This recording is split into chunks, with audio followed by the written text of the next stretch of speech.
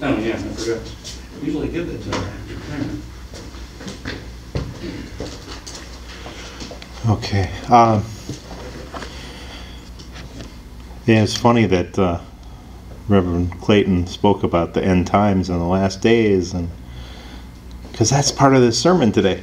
So, and you'll see that here when I read the scripture. So, the scripture today is 1 John 2, 18 to 27. So, children, it is the last hour. And as you have heard that Antichrist is coming, so now many Antichrists have come. Therefore we know that it is the last hour.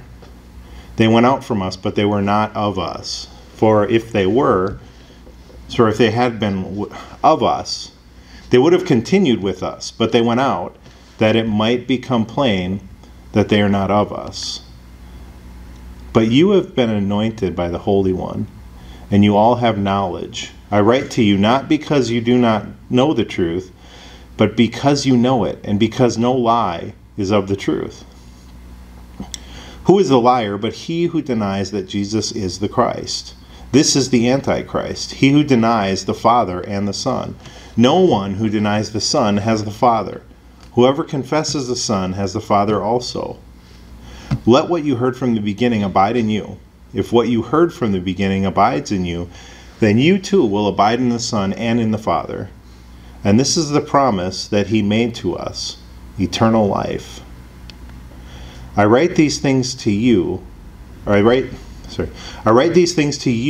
about those who are trying to deceive you.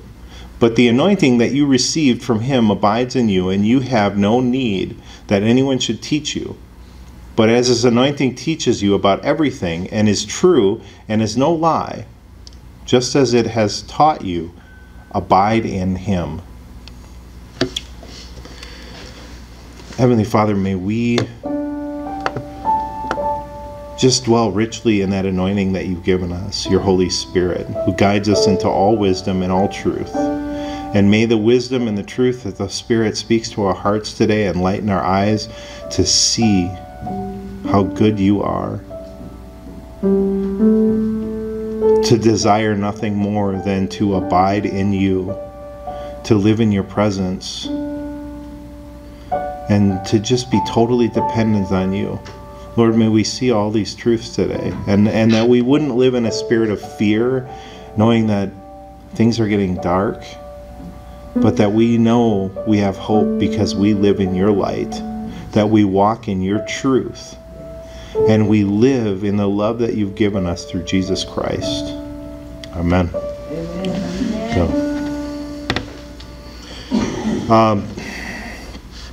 So when I sat down to write my sermon this week,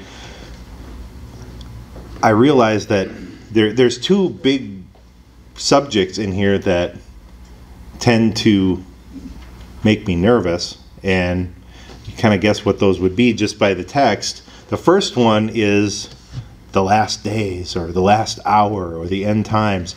And the reason I get, the word just jumps out at me, and I get a little bit of anxiety because I've seen so many people that they like to argue about things like this. You know, when's the last time coming? Are we living in the last days? You know, what country is this from the Bible? Things like that. And it gets distracting. And the other one is this Antichrist, because it's not just that one person, right? In Revelation, it talks about the Antichrist, this deceiver who's going to lead people astray, doing signs and wonders, and it says that if it were possible, he might even deceive the faithful. But we know it's not possible because we have that anointing, we have the Holy Spirit.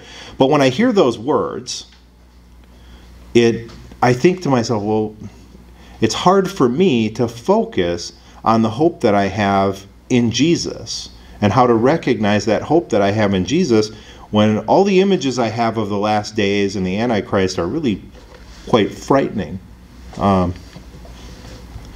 So I kind of feel the need to talk a little bit about what what John is speaking about directly here, even if it's just for no other reason than to free myself from my own distractions, to focus on the real message of the text. Okay, so what I need to say first is when Scripture talks about the last hour, the last days, these end times, things of that nature, it started almost 2,000 years ago when Jesus went to heaven and the Holy Spirit was poured out. Okay. Now we continue in those last days. I saw a really interesting illustration. It says that history went along like this, and when Jesus went up to heaven, here's the end times, and we're living right here on the edge of the end times ever since he ascended. So we live in the last hour no less than John and his church lived in the last hour. Now, I tend to think that maybe we're a little closer to the end of that last hour. But fortunately for me and for us, God doesn't operate on our time frame, and he doesn't see the time the same way we do. He has his plan, and he's going to see his plan to completion regardless of how I think it should work out. Okay, but we live in these last days, and I get the idea that it began with the Ascension and Pentecost, because in Joel, one of the prophecies that is always talking about the end times, says that it'll come to pass that I will pour out my Spirit on all flesh. Your sons and your daughters shall prophesy. Your old men shall dream dreams. Your young men shall see visions. Even on the male and female servant in those days, I will pour out my Spirit. Okay? So the beginning of the last times is marked by the pouring out of the Holy Spirit on all people, which started at Pentecost. Now, I will admit that the time is starting to seem rather long, because the disciples believed that Jesus was going to come back oftentimes within their own lifetime. But then they got to a point where they realized, hey, maybe we're wrong. We better start writing this stuff down so that we end up with these gospel accounts. But this wasn't a... So I'm sure John knew in his day that people were starting to say, well, hey, wait a minute, you said Jesus was coming back right away. And Peter actually addressed this question this is in 2 Peter 3, and it's verse 4 and then 8 and 9. They'll say, where is the promise of his coming? For ever since the fathers fell asleep, all things are continuing as they were from the beginning of creation. But do not overlook this one fact, beloved, that with the Lord 1 day is as 1,000 years, and 1,000 years is as 1 day. The Lord is not slow to fulfill his promise, as some count slowness, but is patient toward you, not wishing that any should perish, but that all should reach repentance. Now, they knew that they were living in the end days. Almost 2,000 years ago, they knew that it was the end times. And they had this hope. But the hope wasn't that imminently Jesus was going to come back and set everything right. They believed that. They believed that would happen. But their hope was that God doesn't operate based on our expectations or our timelines. The Lord's not slow to fulfill his promise. He's not being slow. He's showing his love and his mercy. Okay? The Lord is not slow to fulfill his promise. He's patient. He doesn't want anyone to perish and wants all to come to repentance. Okay? We're still in the last hour because God is still working to redeem people to himself. Okay, that was his mission from the beginning. From the moment Adam and Eve sinned, God's mission was to redeem people to himself through Jesus. And that still hasn't stopped. That's why we're still in the last days. It's because he wants everyone to come to know him and to be reconciled to him. And he puts that promise in the middle of this section in John, that the promise we receive is eternal life. Okay? And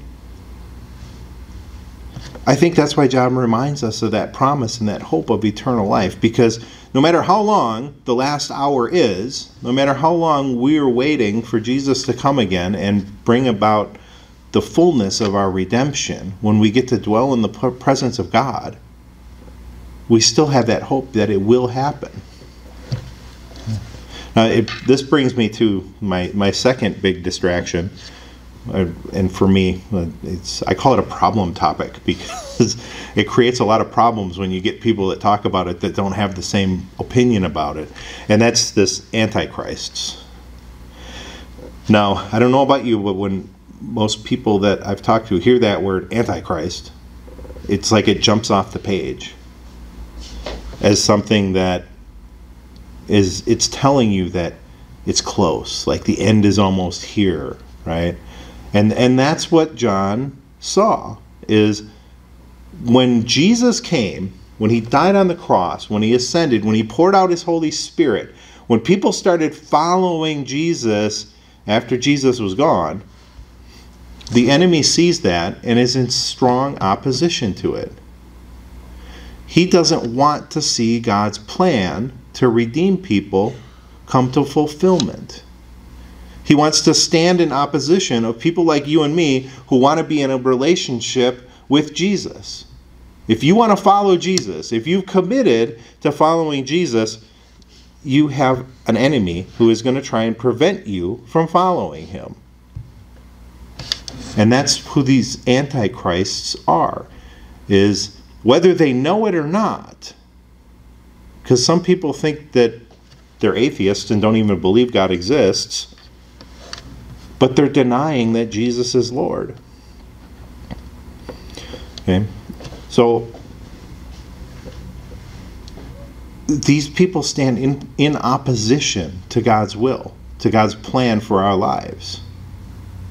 And some of them actually, I find it, there's most people that claim to be atheists. I want to word this just the right way. Most of the people that claim to be atheists are not really atheists. They're angry at God about something. Then they just don't want to admit it.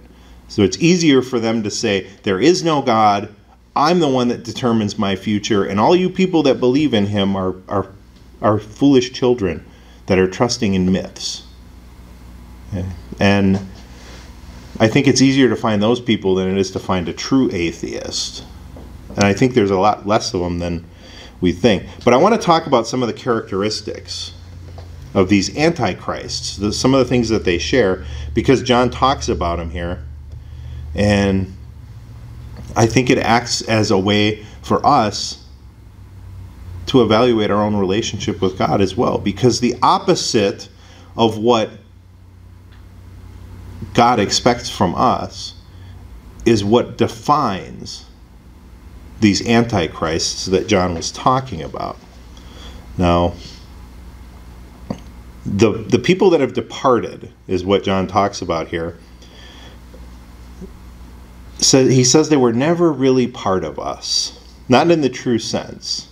And when I say not in the true sense, it's that they have failed to abide in Jesus. And this is my favorite word again. And when my wife would ask me, and I've had other people ask me about my wife, the illustration that I'm going to use is the one that I use with my wife. When you're talking about abiding, the best image I could think of was this little baby otter. He cannot, he doesn't have the oil in his fur yet and the insulation in his fur yet. The only way that he can survive in the harsh cold climates is by resting in the mother's arms. And she brings him food, she shelters him, she keeps him warm, she cleans him, she keeps him dry. Everything that he needs, or she needs, everything that baby needs is provided by that mother otter. And my image is as a Christian, this is you resting in your Heavenly Father's arms. Amen. Amen.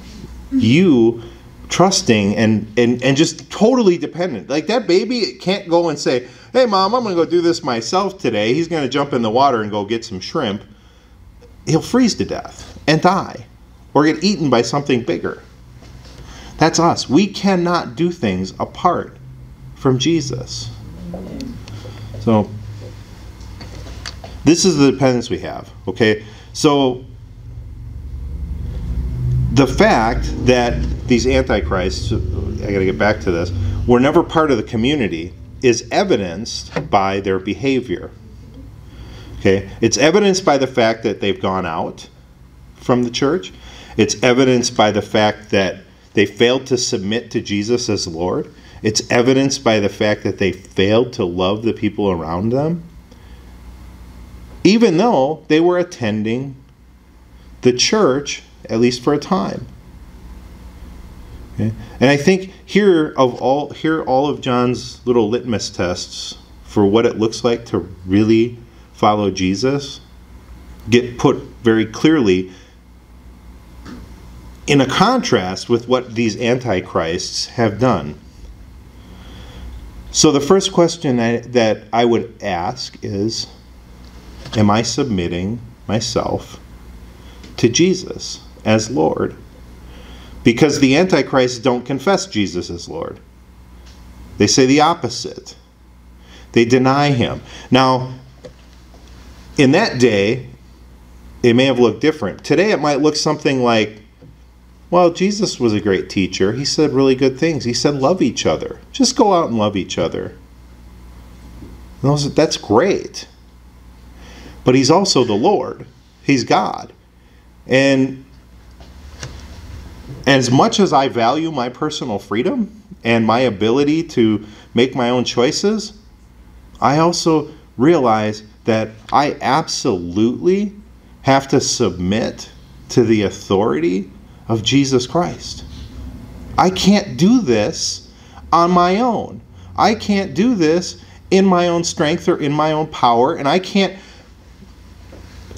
From a young age, people said I was a great public speaker. I don't know if that still holds true today. I've gotten a little bit wiser and more nervous and more self-conscious, but I could craft really good speeches from starting in 4th grade. I would win awards for public speaking.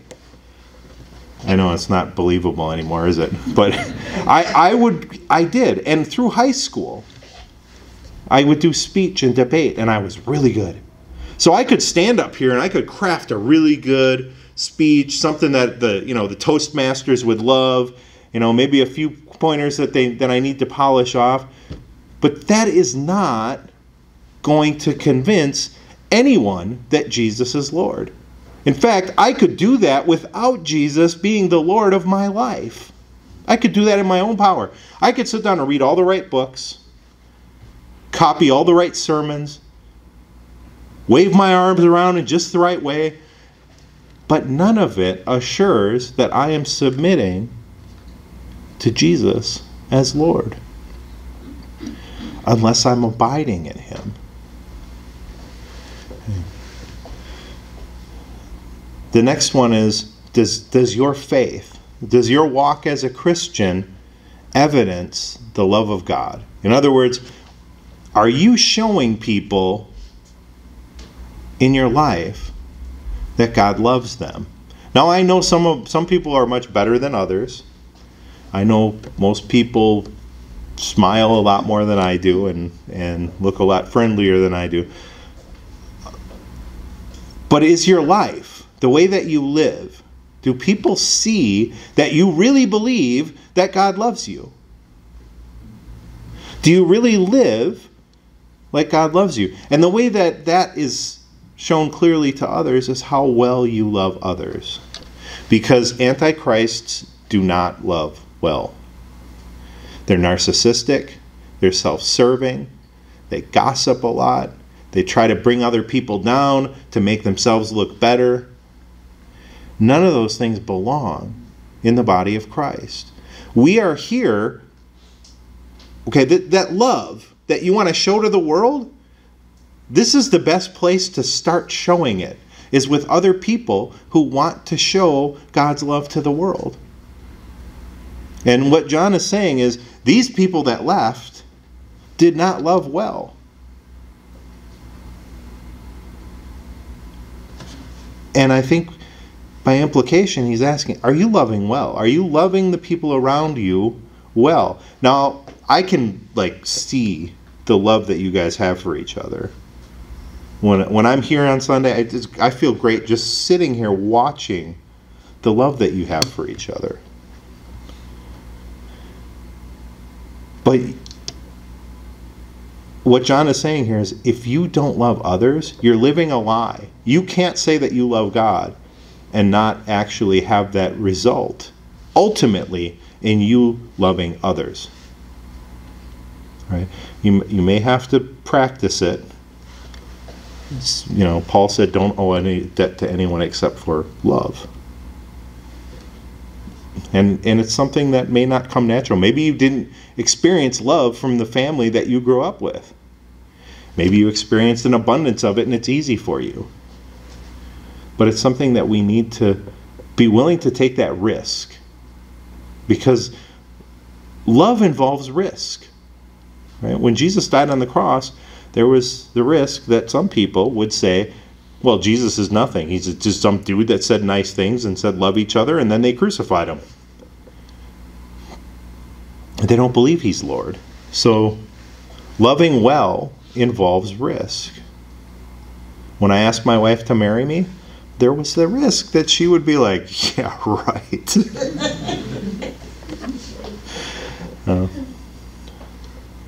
There's that risk of it having it rejected. But the love that we have as Christians has to be a love that risks.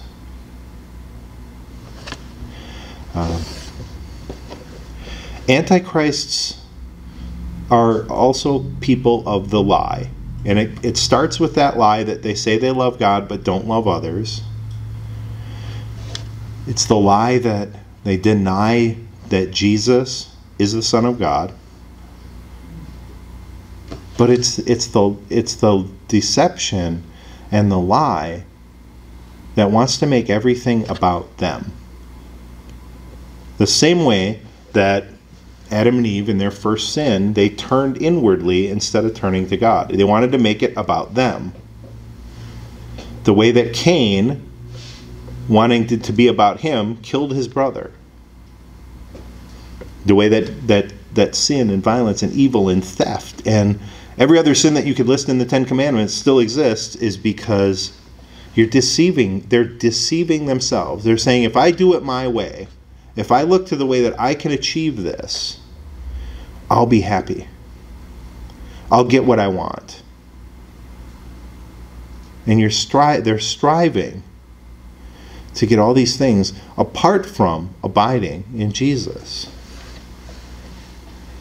And finally, the one that really stands out for John is that the Antichrists have abandoned the church.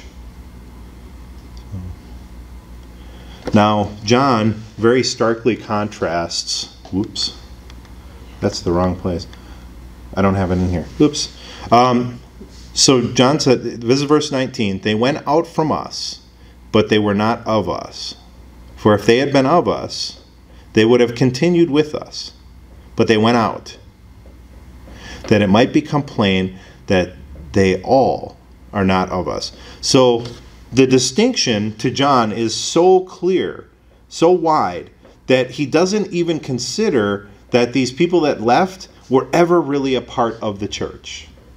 Okay? People who are truly abiding in God and who have His Spirit abiding in them would never have gone out. To him, it's evidence that they were hanging out for something. They wanted to be with old friends. They wanted to feel good about themselves. They thought maybe, you got to go through the right motions. Jump through the right hoops, and then you'll be acceptable to God. But that's all superficial. Because to truly belong is to truly be abiding in Christ. And that happens in my day-to-day life walking around, but it happens here in this church, in this body, community of believers. Fellowship is necessary. Like Christian fellowship And the reason I'm really big about doing like that small group discipleship is that kind of fellowship is necessary to have a faith that grows and a faith that abides. Because we were never meant to do this alone. Now this is from Hebrews. Let us hold fast to the confession of our hope without wavering, for he who promised is faithful. And let us consider how to stir one another up to love and good works, not neglecting to meet together as is the habit of some, but encouraging one another, and all the more as you see the day drawing near. So the author is talking about, like, we're in the last times. We need each other so that we can stir each other up to love and good works. Okay? We're here to encourage each other. If it was just me sitting at home reading my Bible and I didn't come in here and I didn't teach or I didn't preach or I didn't meet with people and just encourage and be encouraged, my faith gets pretty weak. No matter how strong I think it is and how much I think I know, if I don't have that encouragement of people alongside me, encouraging me to love, encouraging me to do good works, encouraging me to continue in the faith, I would have a pretty anemic faith. What serves, though, as our protection, as our seal, is our anointing that we have through the Holy Spirit. And the Holy Spirit is what keeps us in that unity in our faith. Because even in this community, even in the church, even with all these great people around us who love us, if we're not connected to Jesus, we start just going through the motions. So one thing I found really interesting, though, is when we are abiding in Jesus, we are abiding in the triune God, the Father and the Son and the Holy Spirit. And in fact, we abide in the Father and the Son together. But we abide in the Father and the Son through the Holy Spirit, who is actually abiding in us. Okay. Now, abiding, again, it's like a almost archaic word to mean it lives there, it rests there, it dwells there. It supports you through you. Like, so the Holy Spirit, when he dwells in us, he helps us pray better. He gives us a unity of faith. But he gives us unity with the Father and the Son. So it's the abiding of the Holy Spirit that makes it possible for us to abide in God. Because through the Holy Spirit, we're united to the Father and the Son, so that through the abiding, and maybe you've heard this called the indwelling, like the Holy Spirit lives in you. Through the abiding of the Holy Spirit, we are abiding or resting in the Father and the Son. So the Holy Spirit is what makes it possible for us to lay there like the baby otter, just wrapped in God's loving, trusting arms. That same first calling to accept that call to follow Jesus is a call to abide in him. To accept the call to take up your cross and follow Jesus daily is a call to abide in him. To accept the call to love one another as God has loved us is a call to abide in him. Now, I put the colors up there to just so it would stand out how much of an emphasis there is on this idea of abiding or indwelling, just resting in that.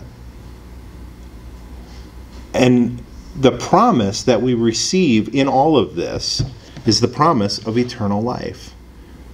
And this is ultimately the hope that we have, is that we have eternal life through Jesus. And all we have to do, and It's so simple, it sounds like it should be more complicated than it is. All we have to do is just lay there and rest in Him. To be totally dependent on Him, not ourselves, not our own strength. To accept that call, to abide in Jesus. I'm going to close with this. Whoa, it's not, uh-oh. Okay, I'm going to read a Bible verse. I'm sorry, it's not, I didn't add it to the PowerPoint. I put the otter back up there again. I forgot the own plan I had in my brain. Well, I'm going to read this verse. I just want you to meditate on it. We're going to have a little piano music, and I want you to just meditate on these words. Because this is in the book of John, chapter 15, and it's the vine and the branches analogy. And I think it just gives us a good focus on what it means to really be in Jesus, abiding in Him. So I'm going to read. I am the vine, and my Father is the vine dresser. Every branch in me that does not bear fruit He takes away, and every branch that does bear fruit He prunes, that it may bear more fruit. Already you are clean because of the word that I have spoken to you. Abide in me, and I in you. As the branch cannot bear fruit by itself unless it abides in the vine, neither can you unless you abide in me. I am the vine, you are the branches. Whoever abides in me, and I in him, he it is that bears much fruit. For apart from me you can do nothing. If anyone does not abide in me, he is thrown away like a branch and withers. And the branches are gathered, thrown into the fire, and burned. If you abide in me, and my word abides in you, ask whatever you wish, and it will be done for you. By this my Father is glorified, that you bear much fruit, and so prove to be my disciples. As the Father has loved me, so I love you. Abide in my love. If you keep my commandments, you will abide in my love, just as I have kept my Father's commandments and abide in his love. These things I have spoken to you, that my joy may be in you, and that your joy may be full. This is my commandment, that you love one another as I have loved you. Greater love has no one than this, that someone lay down his life for his friends. You are my friends if you do what I command you. Father, we rest in your love, the love that was shown to us by Jesus, and the love that he's called us to have for one another. Lord, may we abide in you so that we can be loved the way that you want to love us, and so that we can love others the way that we're called to love others, so that we don't live in a fear or anxiety over the last days or the evil things that may come, but we just know that abiding in your love,